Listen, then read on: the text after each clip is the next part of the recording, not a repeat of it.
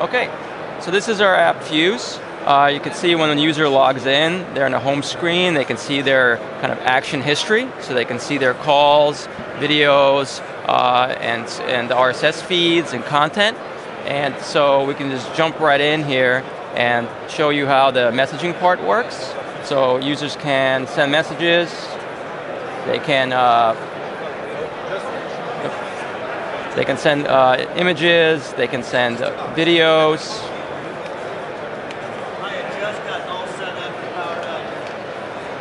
They could do quick audio notes.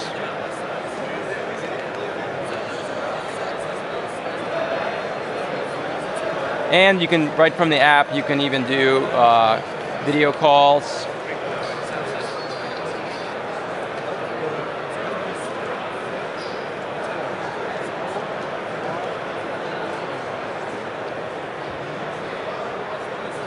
So this part is really the kind of part that's kind of like Skype or WhatsApp that really allows you to do communication.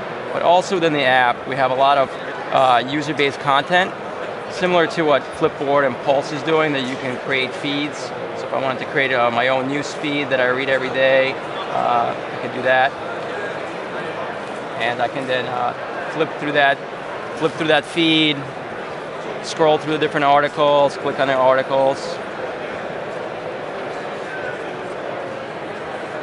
And really they interact with the content, including some games.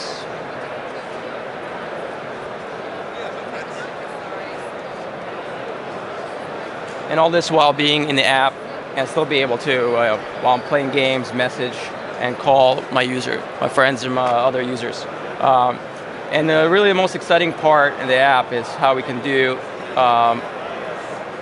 what we call split screen, which allows multitasking. So I can be chatting with one person and I wanted to add another chat with a different user where I want to read an RSS feed, right? So then I can split the screen, do two separate chats at the same time that are totally private and secure. But also I can share content between the chats by dragging and dropping.